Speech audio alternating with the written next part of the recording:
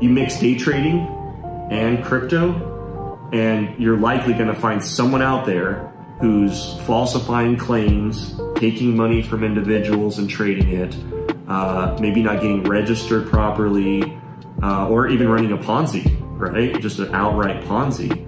And it's not the industry, it's the people. It's not necessarily the vehicle. It's, if there's money there and there's hype, there's always gonna be someone with a black cloak that comes in and abuses it. And unfortunately, you know, you've got to look out for that stuff because there's a lot of good when it comes to cryptocurrency, and you just don't want to get stuck in a scam. I mean, because they do exist.